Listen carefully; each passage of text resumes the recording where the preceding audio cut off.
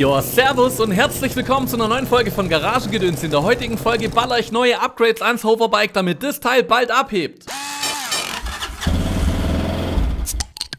Ach, herrlich Leute, richtig geil, dass ihr wieder eingeschaltet habt. Heute geht's endlich weiter am Hoverbike. Davor muss ich aber auf jeden Fall noch in die Werkstatt fahren. Ja, und obwohl der Sommer rum ist, ist heute echt geiles Wetter und deswegen nutze ich auf jeden Fall die Gelegenheit und nimm Strike.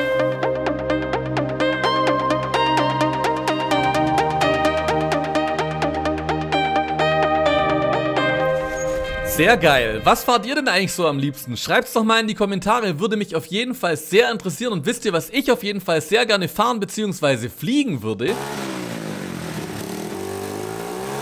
Ganz genau, mein Hoverbike, und genau deswegen geht's jetzt hier weiter. In den letzten Folgen ging es ja ums Abstimmen vom Vergaser und dabei habe ich gesehen, dass der Benzinfilter Sift bzw. der Schlauch am Benzinfilter nicht perfekt anliegt. Deswegen gibt es jetzt zwei Schellen und dann läuft alles, also durch und nicht mehr raus. Beim Einbauen von dem Benzinfilter immer die Flussrichtung beachten, hier ist immer so ein kleiner Pfeil drauf und sobald der drin ist, kann jetzt der Tank rein. Davor den Tankgeber einstecken und dann ranschrauben.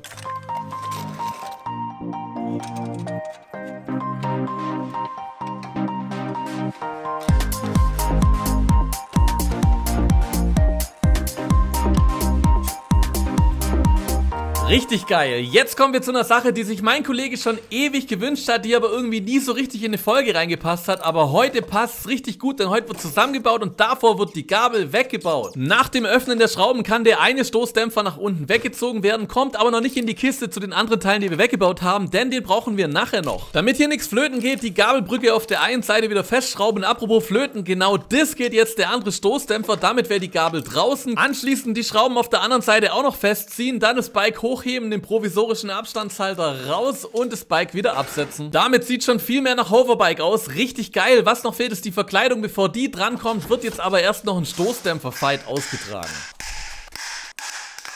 Damit wäre das Thema Gabel ein für alle Mal erledigt und jetzt geht's weiter mit der Verkleidung vom Tank.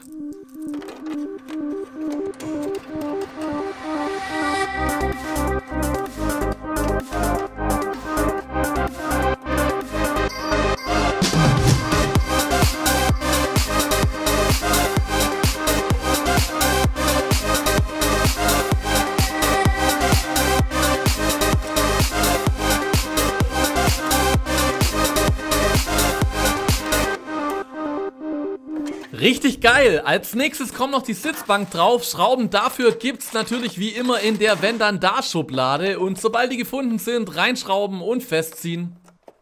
Perfekt. Jetzt noch den Soziositz drauf und schaut mal, wie geil das Teil jetzt aussieht. Aber damit noch nicht genug. Ich habe noch was vorbereitet bzw. was eingekauft und genau das wird jetzt erstmal geöffnet. 1, 2, 3...